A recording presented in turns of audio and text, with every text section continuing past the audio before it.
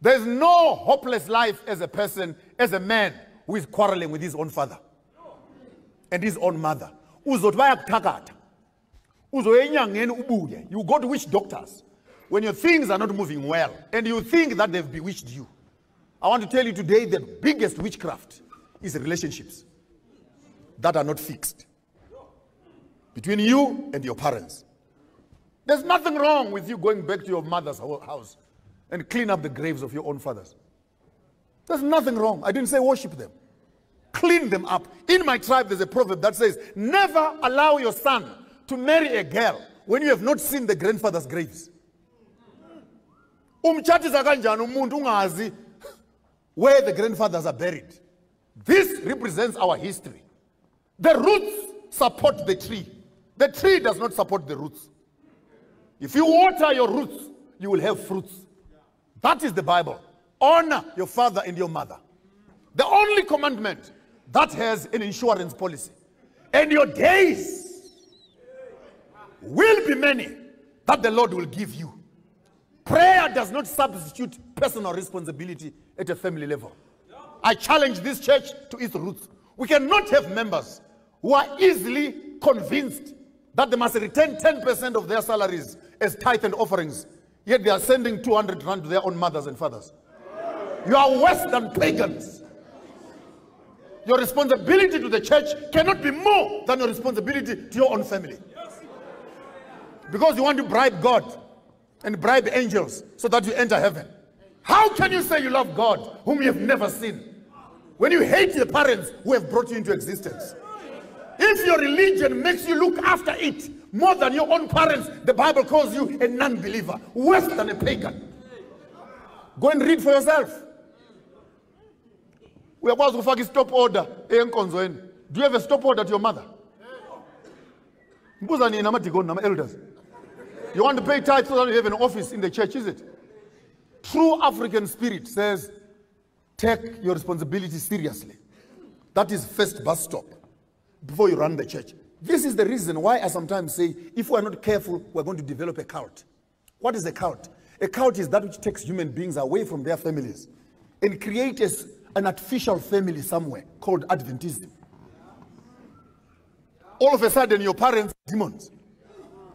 Those who don't believe in Adventism have become Satan.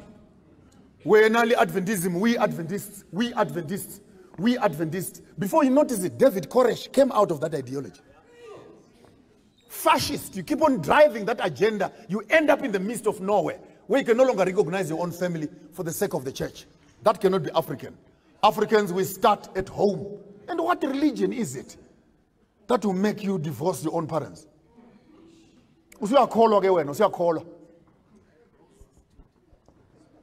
Trees, you water. Hello? You water your trees. Whether ubaba uthenga icuba afake emakhaleni, water that tree. Whether your mother is a sangoma or umthakathi or a witch doctor, water that tree. God is not a fool. This is the door through which you came into existence. The prayers of your parents are far much more important than the prayers of your pastors. When your parents wish you well, it will be well with you. When your mother goes mwah on you, go and try. Go and try. Make deals. You'll come back home with pockets that have holes. Why? Because when you don't secure your roots, you can never have fruits on the top side. Fruits we eat. Enjoy life, guys. Don't be too tight, only to end up in the grave. Come and join me. Let's ride bikes. Let's have fun. Enjoy life in the days of your youth, before the days of evil. Come nigh when you shall say, I have no pleasure in them. This one is directed to Pastor Mwemba, who was heard publicly calling me a lunatic.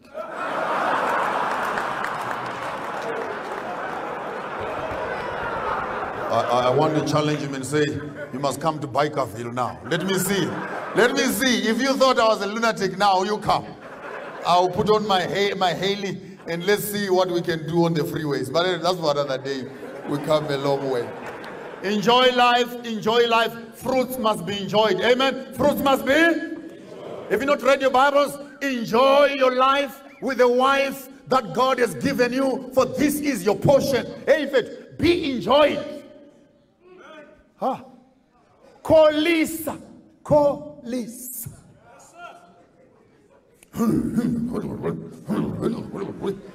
Hey, have fun, have fun.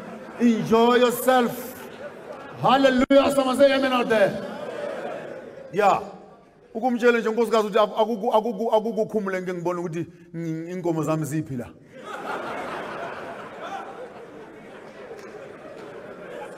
Amen. Hayi lokho nje cisha amaleke cisha ibani ke cisha ibani thatha ingubo ke how kanti kwenziwani kanti kwenziwani, what happening in here?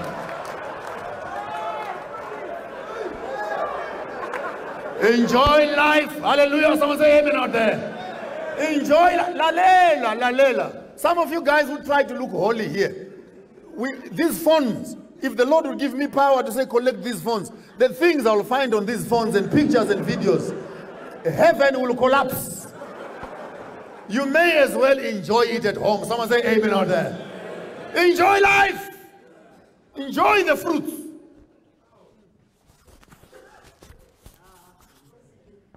Man nenkinga ningifonela after the convention. Into zesilungu ziyasebenza, nezesintu ziyasebenza nazo. Ya indoda nje ayikathe. The Zulu method of cleaning the colon. Because when the colon is full of waste, the pipe does not stand.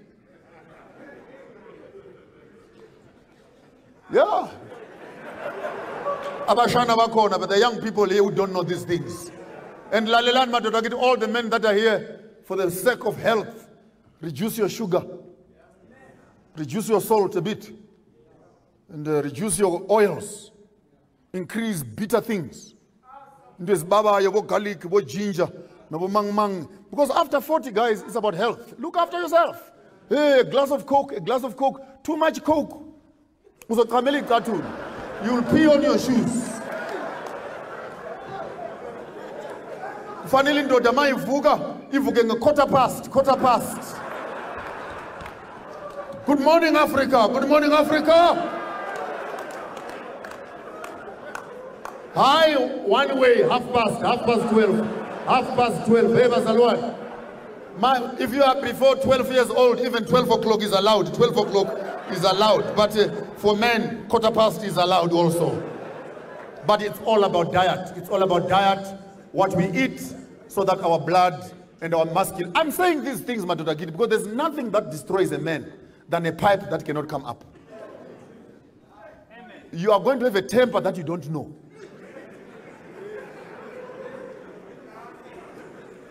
And you want to fight with people. Meanwhile, the problem is between your legs. Asizameni imikaba Matodagidi, imikaba nje. Samini imikaba. Even if you can do 20 seconds every day, just at the same spot, just to be healthy. Because the amount of fat that is just sitting here tends to destroy other things that are below the belt. And when Lesotho when South Africa gets bigger, Lesotho gets smaller.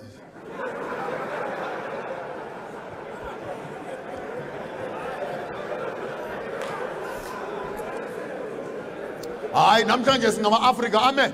Amen. Because men cannot just be men with ties and jackets. Men must be men in the truest sense of the word. And I think we must be comfortable to become men. I want us to move to the left slightly so that I can collect this and become an Adventist preacher before you go home and say other things that are not related to what I'm saying. Plants, trees, we water. Fruits, we enjoy. Seeds, we preserve. And we plant them for the next generation. Here are people that you are not allowed to sleep with. The door that you came through, you don't touch. Huh? Unyogo. Nabokoko. It's a no-go area. It's an abomination in Africa. You go to Zwabona no Koko, where your father came from. Just to see her nakedness is a curse. Later on, to sleep with her, unacceptable. Your mother, no. Don't even listen to those Europeans and Americans who swear and say, motherfucker. No, we do not fuck mothers in Africa.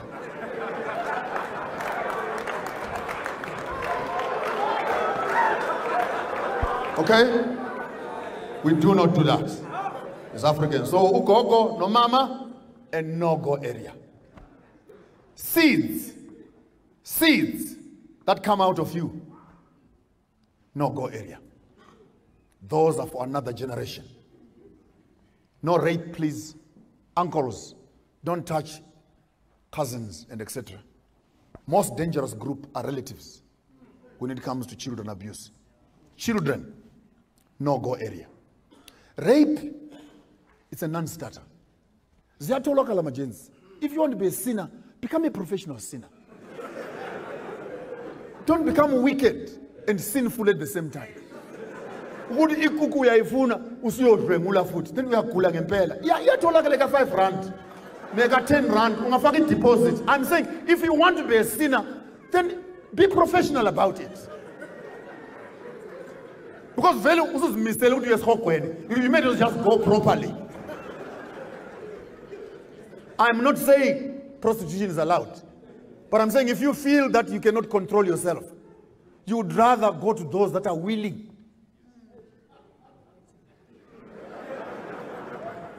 Than raping those that still have a future to anticipate. If I find you, it will be easier to take a milestone. Anyone who causes these young ones to fall, it would have been easy to find a milestone, put it on their necks, and throw them in the sea where they can never be remembered. Why does God say that? Because when you destroy a young person, you have destroyed another generation. So I'm talking to many here. If it was your habit of touching small girls and etc., I'm a lap. Ngicela uphenduke, uguquke, unikeze umphefumulo wakho kuThixo. Ufune uyodla lapho uvunyelwe ukudla khona. Since you're already a sinner, you may as well sin properly than becoming a source of destruction in the community. In conclusion, every man in his house must have a chair. Amen. I had to make myself one in my own house. Where is the organizer of this function? Mashudu Ravengan. Where is he? He cannot run away because he was busy giving me advices. Hey, I want you to be in your best of behavior today. What? Come and sit here. Trying to become malume to me, you know. Come and sit here. I want to see your facial expression here so that I know. Don't run away from me. Now, from here we can now record this for the GC. Amen. This is now kosher for the rest of the year. Every man must make a chair, and every man must sit on his chair, executing judgment in his house. Avoid talking to your women and children while you are standing. They will never respect you. Start learning how to sit and talk. The Bible says, and Jesus sat down and he began to teach them.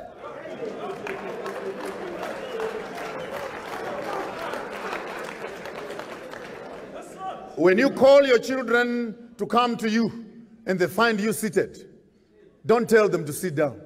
Just keep quiet until it rings a bell that they cannot talk to you while they are looking on your head. There is more power in silence than in words. There is no woman who has been beaten by a man who is sitting down. Teach your women to sit down when they talk to you. Avoid conversations while you are standing and pointing at each other. It results in violence. When a man is seated, the woman cannot help but sit also. And when children find daddy sitting on a chair, mommy sitting on a smaller chair, and then you call a child, they have to sit on the floor. There is order here.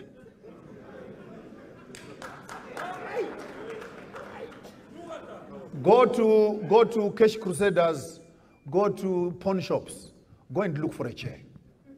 a nice different chair that no children sit on. Nice chair and a small little table on the side. When you call for water, they must bring it here. When the results from school come, they must find you sitting here and say, now sit down, tell me, what did we do this term? Engage them meaningfully. Ezekiel chapter 1. And the Spirit took me to the exiles by the river Kiba. And I saw the Lord high and lifted up. Isaiah chapter 6. But then I saw something that looked like a whirlwind coming from the north. And I saw something that looked like God sitting on a chair, which had eyes all over and hands all over. It had the face of a man. It had the face of a lion. It had the face and the face of an ox. But where there was a man, there was also an eagle. There was also a lion. And there was also an ox. So was the other one, and the other, and the other. This is not a 4-wheel drive. It's a 16-wheel drive. And then the Bible says, God moves without turning.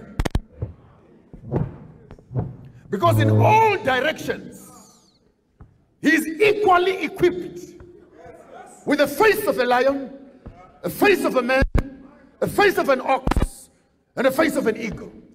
So when prayers are coming from the east, heaven starts moving to the east. Fully equipped. Fully equipped. Fully equipped. Fully equipped. That's why the songwriter says, there is no shadow of turning.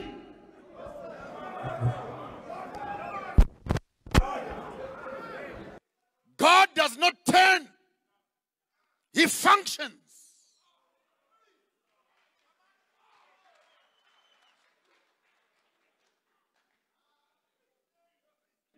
Perfectly. And as Africans, we are the only group of people on the face of the earth who can appreciate that passage. Ask me why. Then we try to look like whites, and it confuses us. Because the Bible says, he is the Son of God, the Lion of the tribe of Judah. Only Africans understand. But how? Pela Jesus, kiwa kamtau. Vatengo, adem taung here. Wakona bo shumba lapho, wakona bo nsibande lapho, wakona banda lapho, wakona sibanda lapho ekhaya. That only Africans understand. For us to say actually Jesus has a totem. Sithakazelo zika Jesu ngezeka shumba, ngezeka mtaung. But of course, you cannot undermine my surname, which is the Shoko. In the beginning was the Word. Pakutanga, Shoko, Rangariripo. Now that's.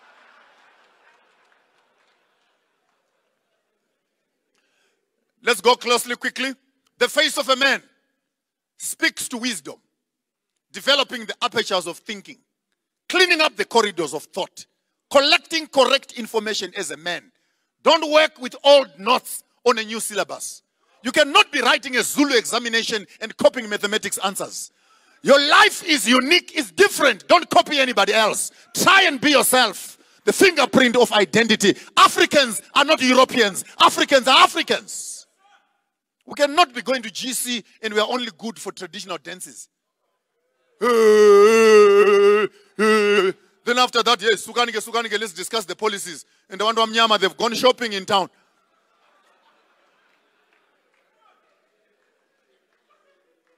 Hey. When you go to GC, sit down where issues are being discussed. Contribute to issues. You're not going on holiday. Use your mind. Develop your thoughts. Isibongo sokuqala esikaThixo ngumuntu. His first totem is the totem of a human being. Isithakazelo sikaThixo. Human being. Face of a man. And it's not a dead man. These creatures are all living. Alive. 4 times wiser on his chair than a human being is. Now you can read Isaiah. My ways are not your ways. For as high as the heavens are above the earth, so are my thoughts above your thoughts. God is 4 times, if we must use the illustration, 4 times wiser than what a man is like. on the east and on the west, on the north and on the south. God is equipped with all forms of wisdom. Number two, the face of a lion, territory, royalty. Mark your territory. A lion walks around the bush.